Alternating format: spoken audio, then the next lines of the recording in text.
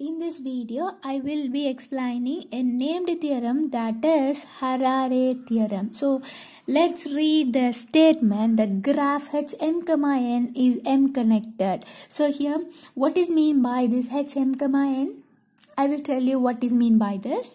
So Hm, means here they are representing a graph with this. Okay, so it means there is a graph, and that graph is this M denotes that graph is M connected, and this N denotes the graph. The particular graph contains n number of vertices. Total number of vertices in that graph is n. Okay, so here I will tell you what is mean by this. M denotes M connected. I will tell you what is mean by M connected. Okay, so imagine a graph. In that graph, if you are removing m number of vertices, the graph will be disconnected. Then you can say that graph is M connected. Okay, I will tell you again with another example.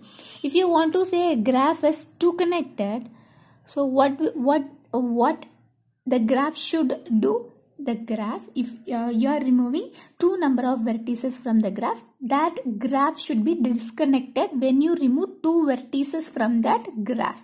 Then you can say that graph is 2 connected. I hope you understand the concept. Okay, so here the graph M, N is M connected. That is what we have to prove. So let's pass on to the proof. So here you are proving this theorem by 2 cases. That is, first you are taking M is equal to 2R. That is the connected. That M number of connected is an even number.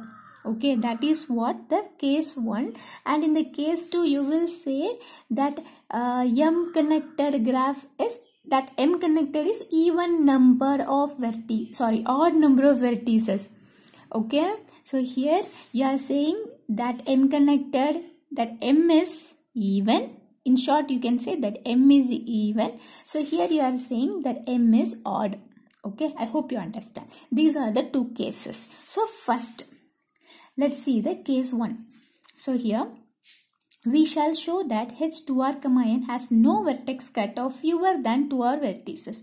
So what you want to say, what you want to prove here, consider in the place of M you are putting H2R. Okay, sorry, H2R, N. Okay, in the place of M you are putting 2R in case 1. So here we shall show that H2R, now in the place of M you have substituted 2R, right? Okay, H2R, N has no vertex cut of fewer than 2R vertices. It means if you remove vertices that is less than 2R, then the graph is not going to disconnect.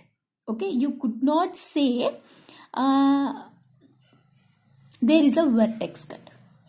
Okay, can you understand? That is, from the graph, if you remove vertices that is less than 2R, then the graph is not going to disconnect. So there is no 2R connected. Okay, so here read the sentence again and try to understand. We shall show that H2R command has no vertex cut.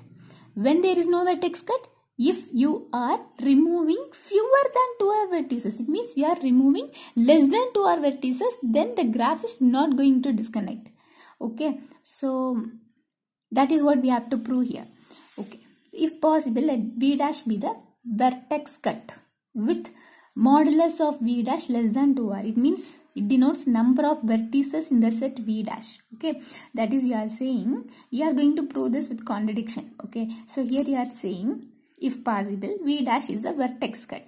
In this V dash, there are collection of vertices. Okay, you are saying in this V dash there is less than 2R vertices, and you are saying that even if you are taking less than 2R vertices, the graph will be disconnect. That is what you are assuming, and at the end you will bring the contradiction. No, how you bring the contradiction? At last you will say, if we remove less than 2R vertices, then the graph is not going to disconnect. Okay. Okay, let's move on to the next line. Let I and here you are saying this V dash having less than 2r vertices is a vertex cut, right? It means we are saying that we are removing 2r vertices, less than 2r vertices, and the graph is disconnecting. That is why the disconnected graph will have more than one component, right? So that is why here I and j be the vertices belonging to different components of h2r, n minus v dash. It means from this graph you have removed this number of vertices. Okay, when you remove like that, then there are vertices I and j belonging to different components. They are in the different components. Now consider two vertices. Now imagine you are having two components, right? So these are the set of vertices in one component, and these are the set of vertices in another component. Okay, so S is equal to this and this T is equal to this, where addition is taken modulo n.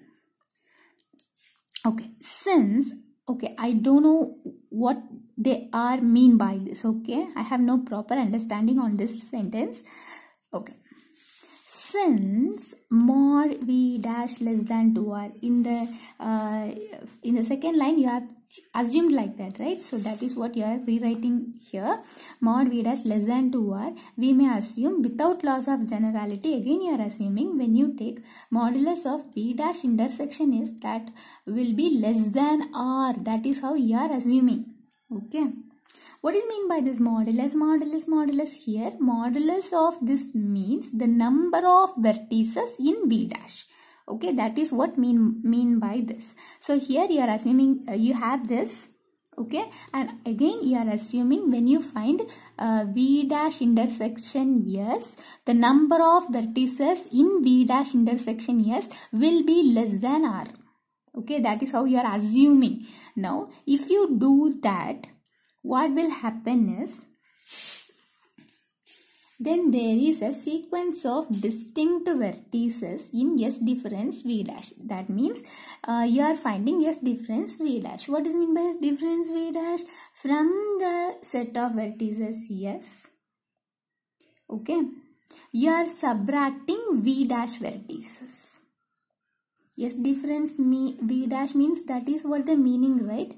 From S, you are subtracting V dash vertices, so that you get a sequence that distinct vertices. Okay, sequence of distinct vertices, and that sequence starts with I and ends with j.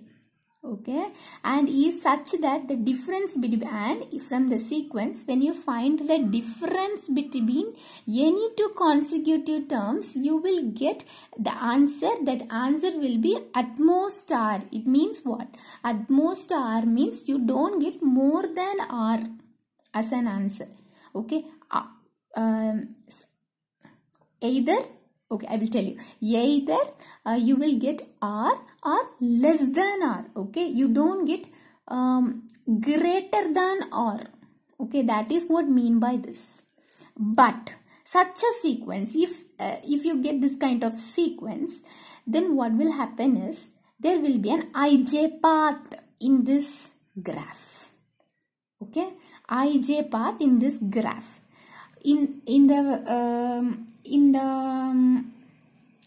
first step or in the third line, I will show you here. Okay, you are saying this graph is splitted into components. Okay, I and j belonging to different components of this, but here at the end you are saying there is an ij path in h2r, n minus v dash. Is it possible to have a path between two components? No, right? Between two components there will be no path. Okay, but at the end you are having, there is a path. So here you are getting a contradiction, which is contradiction. Hence 2r, n is 2r connected. It means what? From this graph, only if you remove 2r vertices, the graph will be disconnected. Then you can say that particular graph as 2r connected. Okay, I hope you understand. Now here you have case 2. Case 2 you are saying that M is odd. Okay, that M is odd. So here Case 2 is very easy. If you learned case 1, then case 2 is very easy. That is, in the place of 2r, just put 2r plus 1 and write. Okay. So here, okay, the place of 2r, put 2r plus 1. Here put 2r plus 1. Here to put 2r plus 1. Here put 2r plus 1. Okay. Here put 2r plus 1. Okay. All other steps will be similar to the case 1. Okay. Here put 2r plus 1.